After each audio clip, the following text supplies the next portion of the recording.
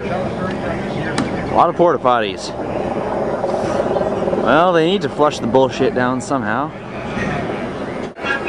Go! My name is Brian Haller. This is TrueT-shirts.com. This is our company. My partner and I, we hand dye every shirt in real tee. We don't peddle anybody else's logos. We screen print our own logo on the front that we created, and we also print the messages on the back. Anybody interested, you can go to www.truet-shirts.com, and that's our business. And cut! There we did. That's a wrap. That's a wrap. Thank you very much. How you doing? I'm Brian. Good to talk to you. I'm Zach. Nice to meet you. Nice to meet you. Thank you very much, sir. Ooh. It's the guest book. I'll have to sign my name there somehow. There you go, man. Alright. So I'm gonna go leave my mark on society right now. There you go. Let's come over here. Let's find a nice little spot we can put our stuff in. So Zach, we can wear our guns out here, right? Oh yeah. Excellent. I like my freedom now.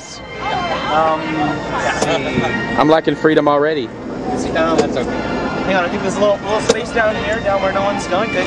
Come in. I'm zooming in.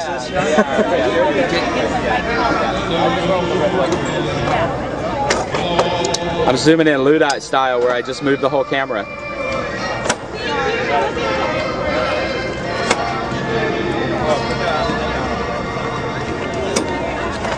Yay! Yay! It's flashing red too. Does that mean anything for you? That means it's recording. Okay, great. Yeah. You want me to stop? Whenever you're ready. You want to bother these? All right. I'll do location shots for you. All right.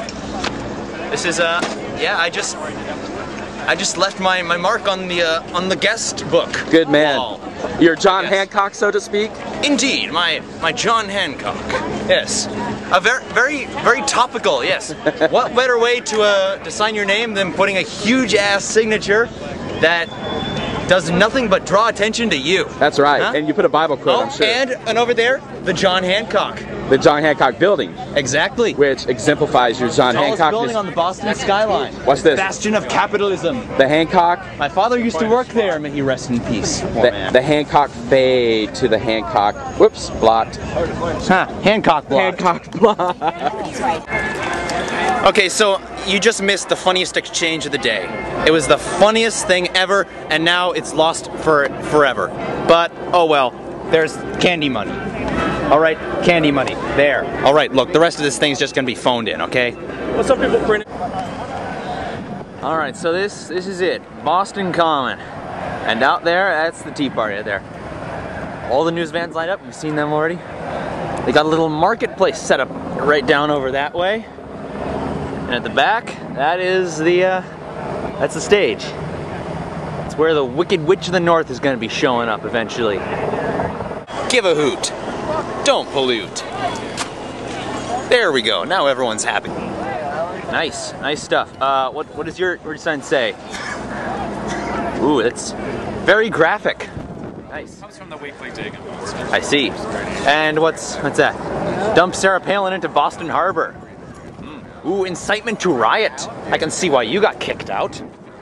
So you all got thrown out of this place, right? Well, we were told to move to the State House, yeah. All right. So now you have been banished. Banished I see. From the sea. I see. Yeah. So much for freedom of speech. Exactly. Jerks. Nice. And what else? What else have we got over here? We got one less government moved to Somalia. Ah. That's if you want small government, they got the smallest government around. I see. I don't think they have a government. Exactly. That's the point. Indeed. Right. Nice stuff. What do we got over there? More people coming around. Go right ahead. A government big enough to give you everything you want is strong enough to take away everything you have. I remember that quote. All right. America will never be destroyed from the outside. If we falter and lose our freedoms, it will be because we destroyed ourselves. And socialism is a philosophy of failure, the creed of ignorance and the gospel of envy. By a Brit. What's a quotation from a British person doing here? Winston Churchill. See, look at that. Look at that. Bloody Tory you are. Ooh. Oh, lots of reading. This is gonna take a while. The retards can't give one logical reason why we should be against universal health care. So cut out the middleman. Where does the insurance company get off thinking that they deserve a cut anyway? Healthcare is a human right. Oh, you're a subversive. You're one of those. You're one of those evil subversives who's creeping in here trying to spin the crowd. Yeah. I'm a proud Earthling, my friend. A proud Earthling. Yeah. Oh yeah. Being called a subversive by the guy in the Karl Marx T-shirt. Yeah, get a shot of that. Yeah.